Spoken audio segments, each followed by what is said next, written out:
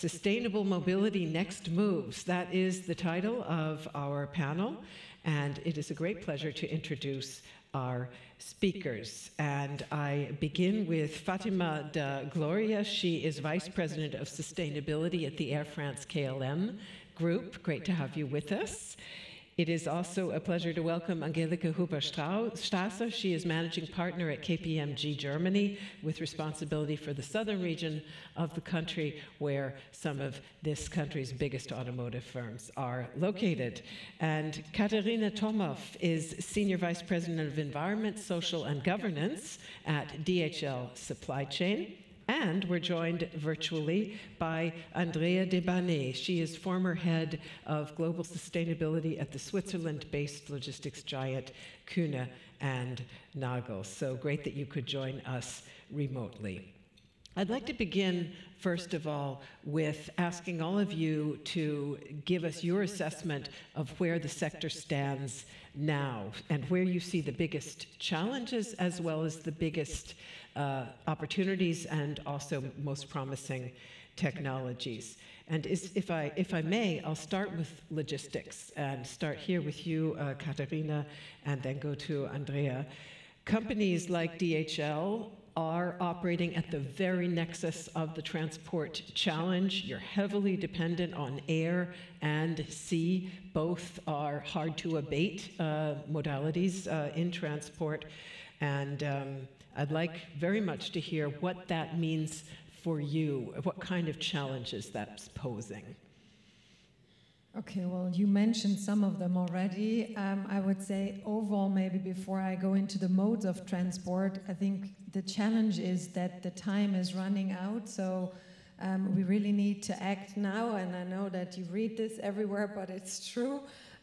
We've said that 10 years ago, and now 10 years have passed. And if you look at the development, yes, there has been technological progress, but the challenge I see is that the technological progress cannot replace one-on-one how we've done it. So you cannot say, oh, we keep growing, we keep moving things around, and there's just a cleaner technology. That's not the case. So the challenge is that, A, we need to accelerate the technologies, and then what comes with that, obviously also everything around it. So if we look at air and ocean, you said it correctly, there's not that much to replace it.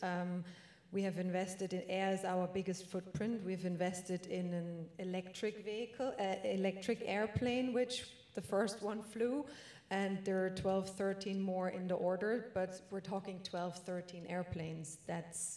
It's a good start, but it's not gonna change everything to zero. And to my knowledge, also DHL holds the biggest share of sustainable aviation fuel in the whole industry, including all air carriers. And still that will not bring us to zero. So I think air really remains a challenge, but I'll keep a part of that for you. But if we look at the overall logistics footprint, road actually has a higher footprint than air, if you look across the industry. And there I can just say, what do you need? You need availability of technology, then you need the infrastructure, and then you need it at a decent price.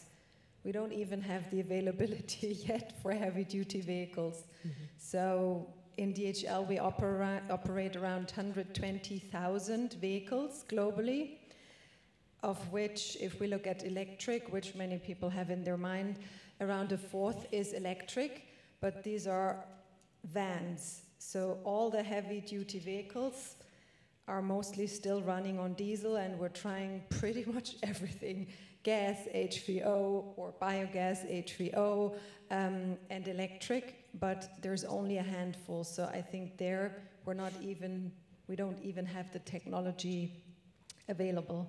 I was on a panel last week with some OEMs, and I said the biggest thing is we need the vehicles to drive, because about 10 years ago we were in the same situation for vans. I said we now have a fourth of our 120,000 electric.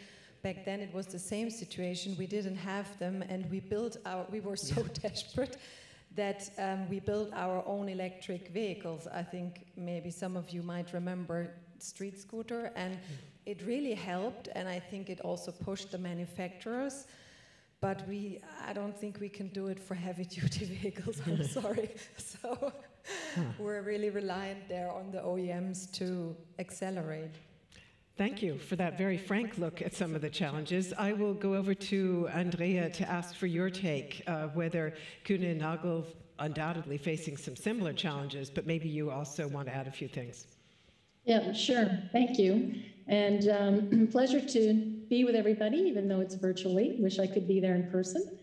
I think Katharina talked a lot about the actual technologies and the assets. So Kühne Nagel is actually very asset light.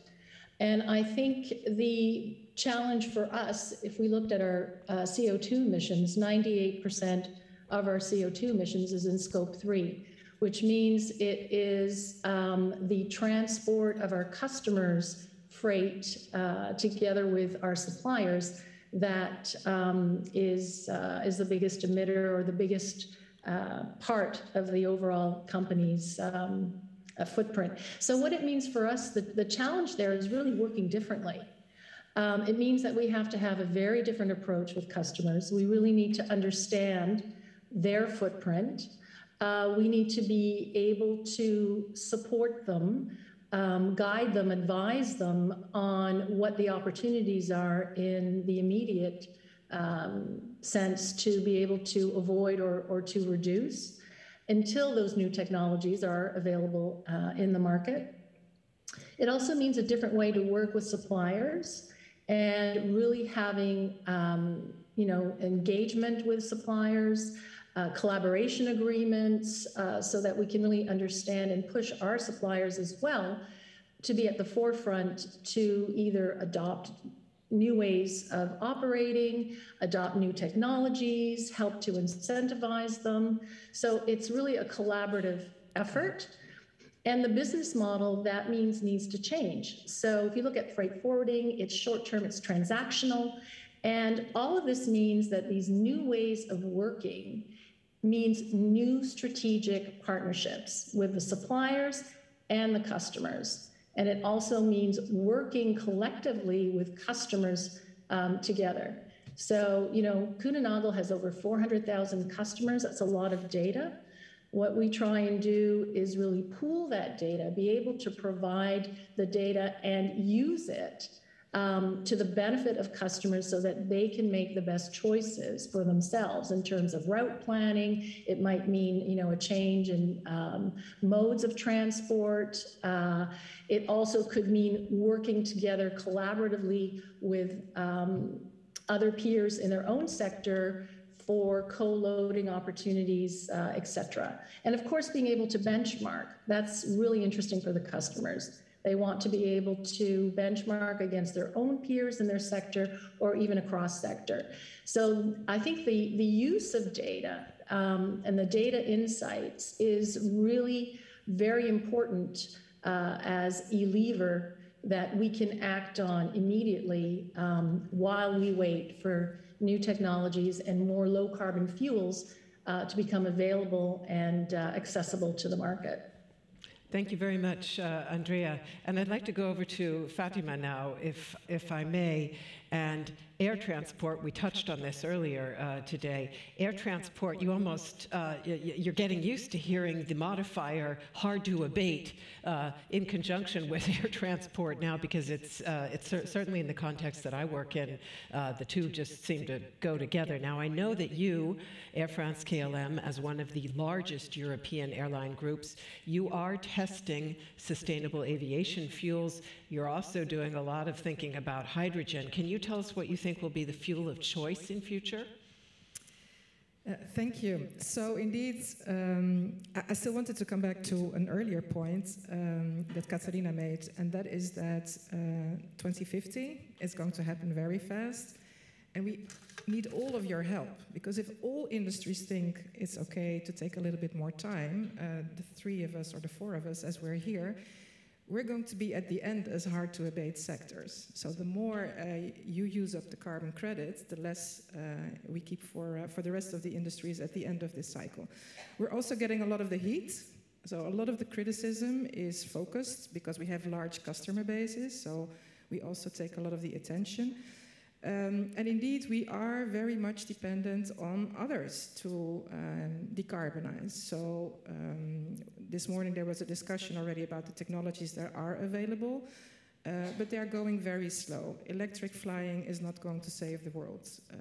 Hydrogen planes, so flying on hydrogen directly, will become available maybe as of 2040, 2045, but maybe on the regional to medium haul, let's say Europe, but it's not going to solve the long haul flying. So to that point, the solution that is directly available is sustainable aviation fuels. However, today, the production of what we call SAF is 0.025% of the global fuel mix for aviation. And in last year, we used 0.6%, which, as you can imagine, is a big feat, but it's nothing for the moment. So imagine you have 7 plants of SAF today, and by 2030, we need to reach around 300 plants all around the world. That's a huge effort. And it's an effort that, as an airline, we cannot do all by ourselves. It's not possible because sustainable aviation fuels, when they are coming from organic matter, biomass, they're about, let's say, 3 to 4 times as expensive as kerosene. And when they are made of e-fuel, which is a less mature technology, it means you use CO2 and water and renewable electricity. Those two together, you make hydrogen. So hydrogen with CO2 becomes electric fuel. That one is about 5 to 8 times the cost of kerosene. So how do you deal with that? So what we have been doing is introduce a multiple of programs. Here again is where you can come in, because companies like Kühne and Nagel that have business travel have a scope 3 using aviation.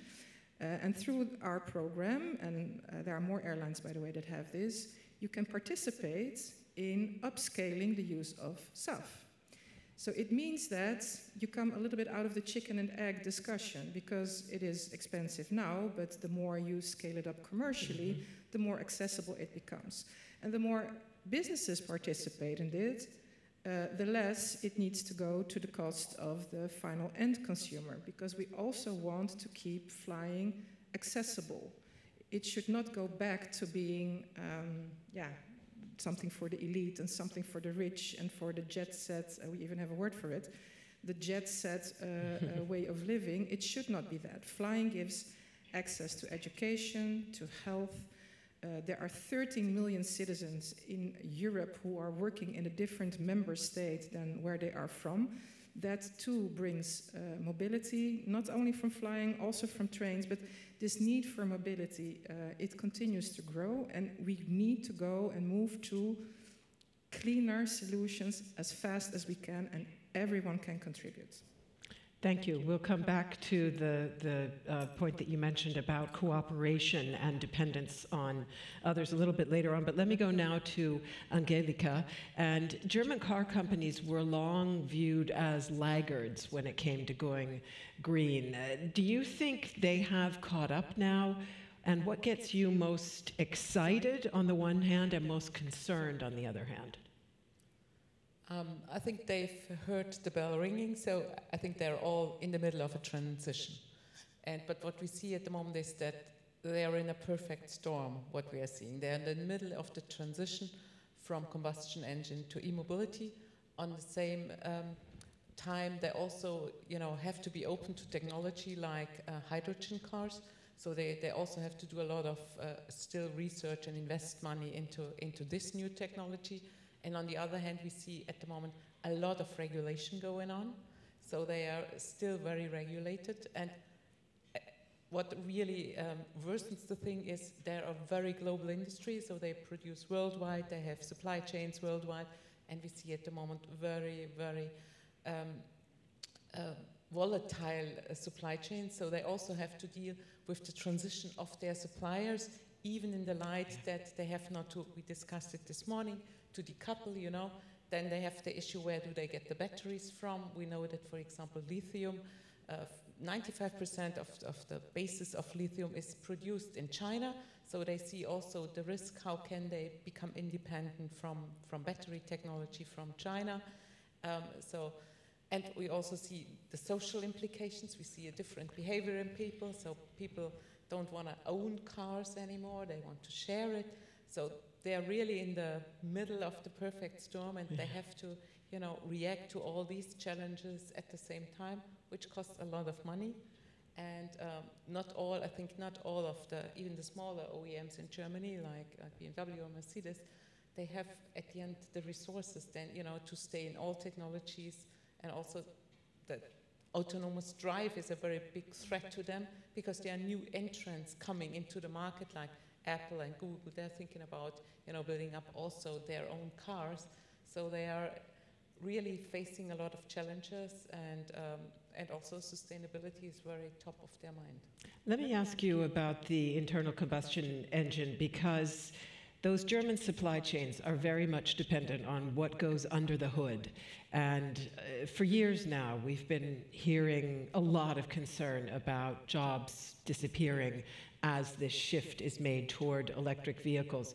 Do you think in 10, 15 years, we will still have internal combustion engines? Certainly, there's been a push from the industry to keep various technologies in play, but where do you think this is heading?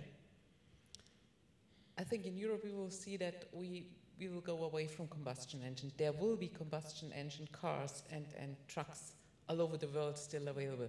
It's, you know, we have a very strong view on the US and Europe and in China, but there is still the rest of the world, like India, like Indonesia, like Brazil. We won't see that they are moving in the same speed to e-mobility like China or Western Europe or the US. So, and whether we see still the production of combustion engines in Europe, I think they will go away, but we see a kind of movement of deindustrialization in Europe anyway, due to the fact that US is very attractive at the moment, and we also know from the production of cars, you know, for example, BMW lost the support for subsidies in the US market for e-cars. Volkswagen at least made it that one of their e-mobility cars who are produced in the US will qualify for the subsidies. So we will see different movement, and I think we will see some, you know, deindustrialization of even our automotive industry from Europe into China, into Brazil, and also into the US, which means that we will lose these jobs. So all of you have described a lot of disruption, a lot of uncertainty, and a lag that we're not where we need to be. So let me ask all of you to speak a little bit about next moves. What is most crucial to get the sector on track to the degree that you think that can be met to meet net zero goals by 2050? And let me ask particularly about hydrogen, because there's an ongoing discussion, not only in Germany, but also here. You could even call it an ongoing beauty contest in the automotive sector between e-mobility and hydrogen. And you hear proponents of hydrogen saying at times that hydrogen should be saved for hard-to-abate sectors like air, like shipping, like heavy freight. You guys are nodding, but you do sometimes hear those in the car industry saying, no, this should be a technology-neutral debate. So let me get all of you to weigh in on that, for starters. Katharina? Well, if you look at it chemically, it's clear that for road it's not the best use of energy. Having said that, we also heard that there are not that many options, but I think we as DHL, we don't have an opinion to say it should be there or it should be there. We just want to move forward. But I would say if you look at the chemical process and where there's best use of the energy, electric has a better ratio of use of the energy for road, so there is actually at least an alternative. But having said that, we would also drive hydrogen trucks if they're there and the infrastructure is there. For us, it's really to reduce and to get out of that chicken and egg, and the regulation needs to do something, the OEM needs to do something. We need to decide, we just want to move to show that we can do it. And I agree, same as Kühne and Nagel, we have a lot of scope 3, so 80% of our emissions are scope 3. And I agree to what you said. It's a big challenge. At the same time, I put the emphasis on our own assets, because I believe as a huge player, you need to show that we want to act, and we will do what is needed. And of course, then we also need to bring our subcontractors along. And let me go over to Andrea also for your view on that. Yeah, well, actually, before I worked at Kühne Nagel, I was 17 years with Airbus, so I know very well the aviation industry.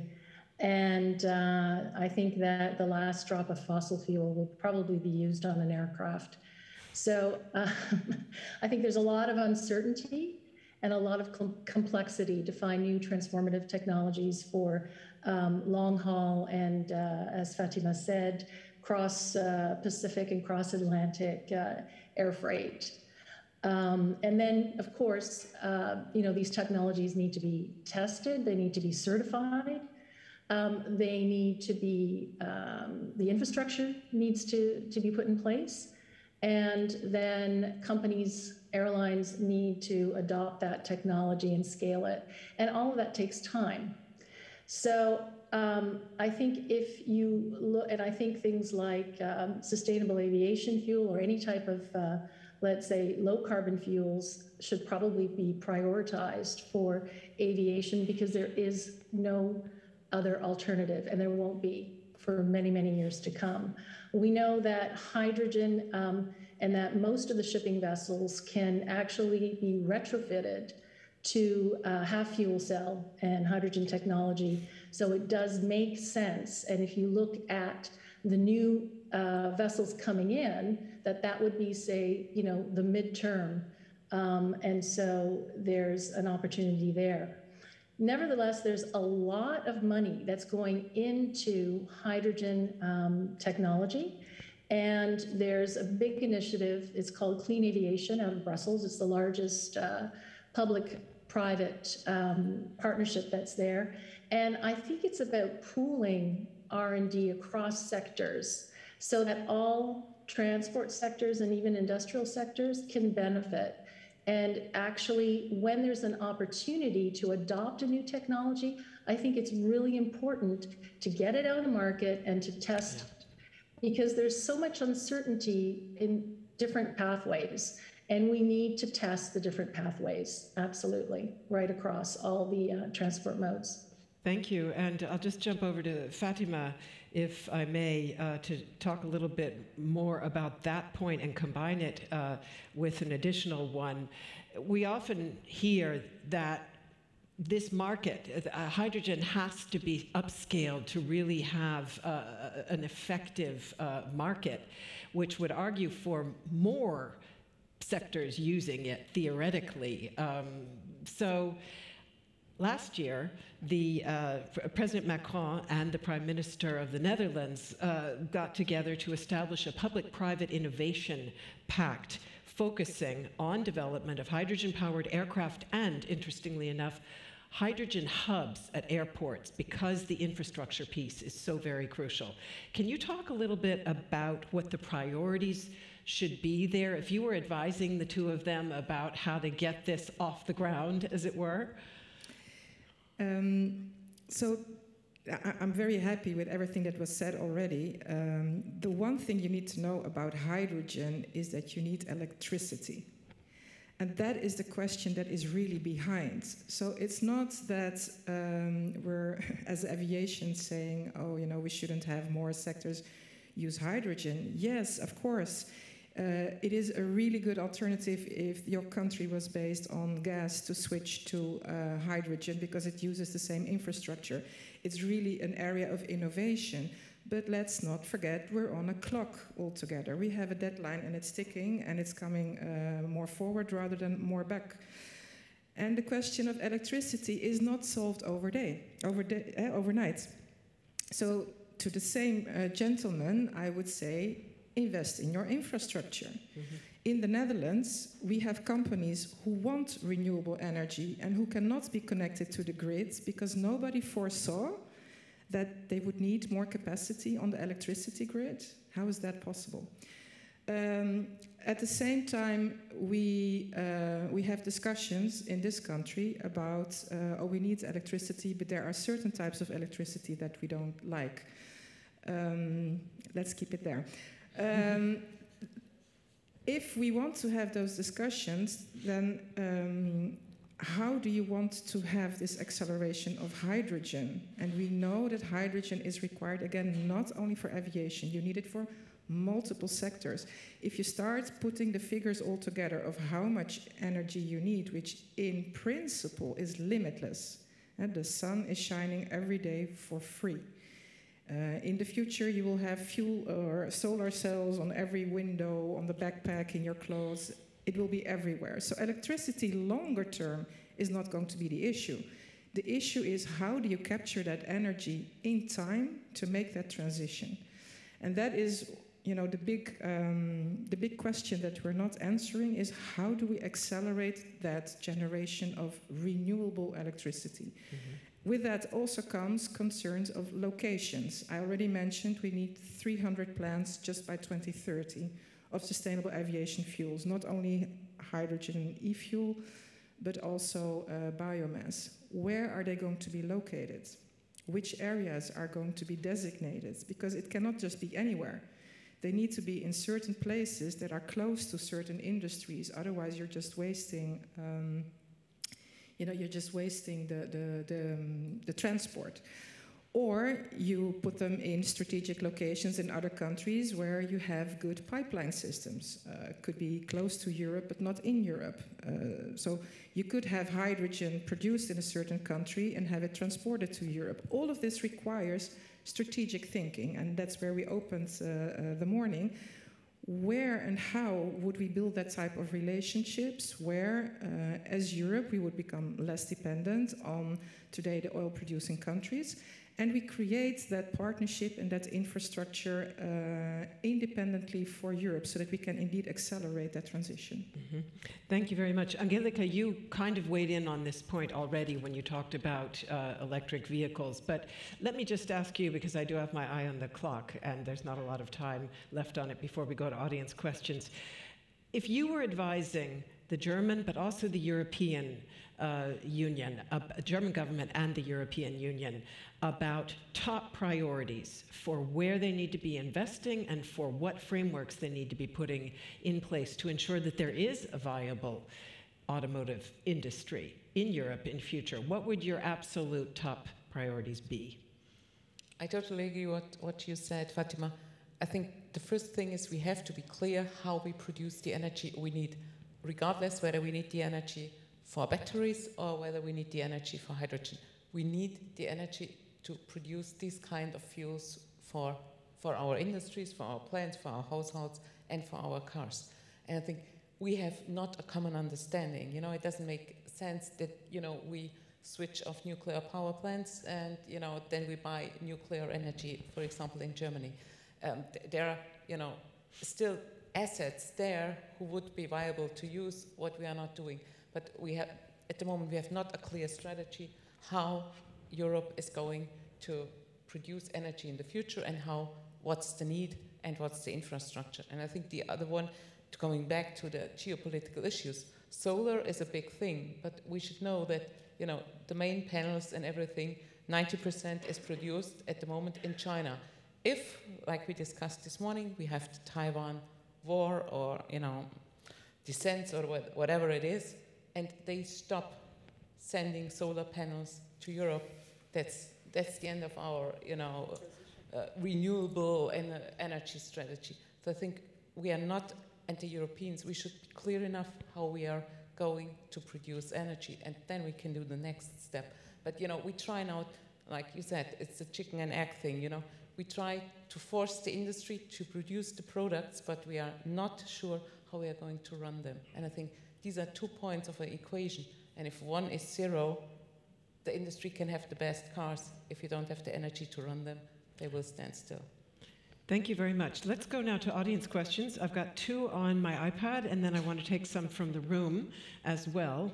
And on the iPad, this is one I think largely for you, Andrea.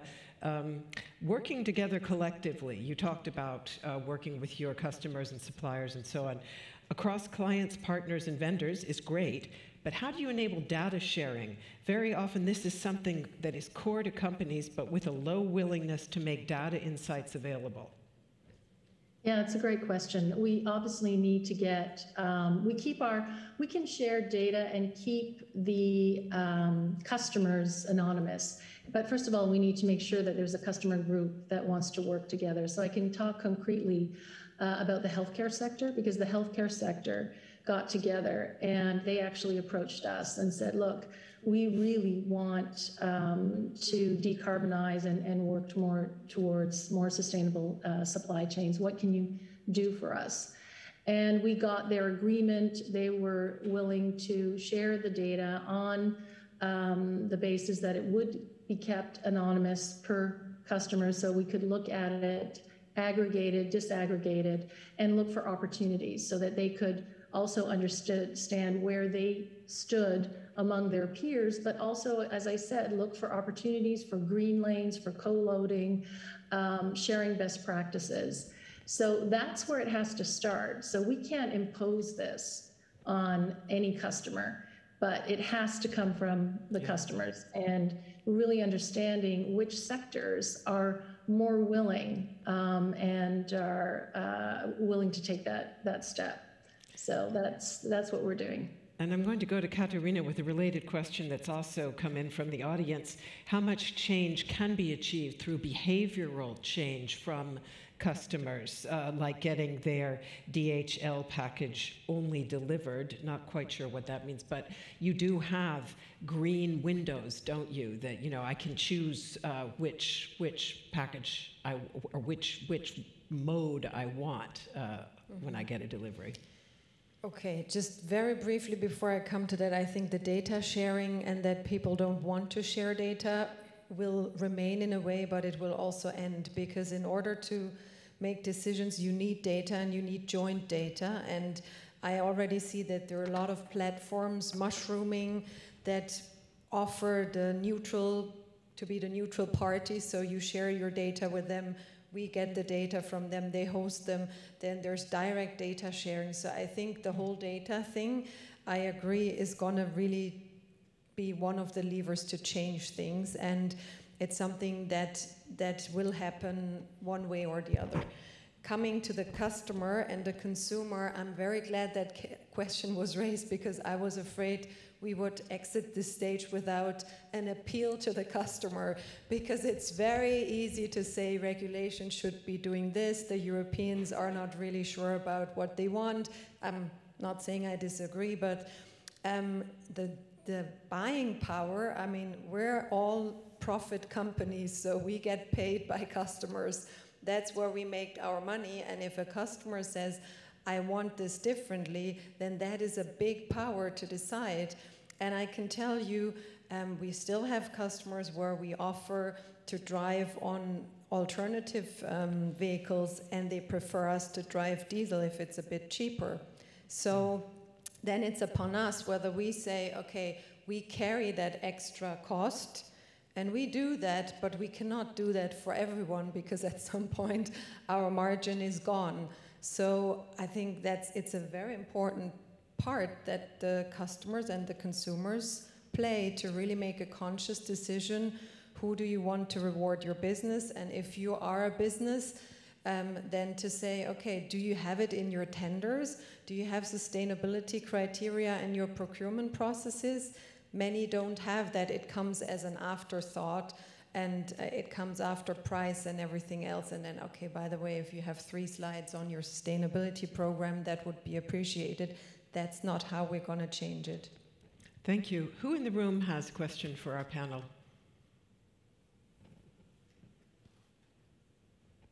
I'm missing? Yeah, okay.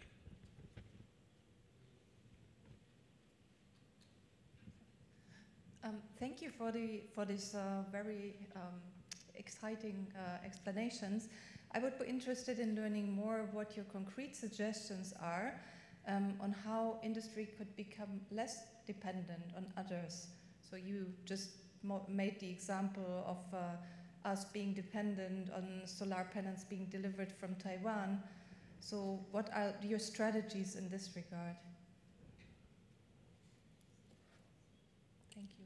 I think this is a very important question, and I think this also the Europeans have to ask themselves, you know, what industries do we want to have back, or nearshore or friendshore? And I think it's not that easy, because in the last 25, 30 years, we've done the opposite. You know, we have really divided up all the supply chains. We've always looked where it's cheaper. We also have, you know, tried to do single sourcing because it's much cheaper due to scale, economies of scale. And now we observe that, you know, we have to be more resilient, and we should all be aware that this costs money. And the thing they have to do is that we have to, you know, think really back, you know, what industries we are, you know, bringing back. You know, we are nearshore, and also that we give up this paradigm of a single sourcing, and which also means that at the end of the day we will see higher costs. But this is the only way that we get more resilient supply chains, and that we also become more independent from, you know, for example, from China. Anybody else want to weigh in on that question? We are seeing the EU shift to a more proactive industrial policy stance. They have these important projects of common European interest where there's a lot of funding going into things like, I think, batteries and other technologies. And yeah, chips. Anybody want to talk a little about that? Well, just maybe completing the example you gave of innovation sectors, I do think that is a start of that conversation. So understanding where do we want to make a difference, and how are we going to make that a long-term decision. I do think that when we all start gathering together, so not indeed only depending on governments, but every single one of us playing our role, becoming part of alliances or consortia where we're all coming together to work on that, then we can all contribute. So yeah, I like the question, how can we all make our part of that? It's really in the innovation and moving forward with that. Thank you. And I would say the innovation and then follow it through. I think we have some innovation. If you take solar, we had a solar industry in Germany. I'm based in Bonn. We had a huge solar industry there, and it's gone down. So I think it's also following through and really taking a stand.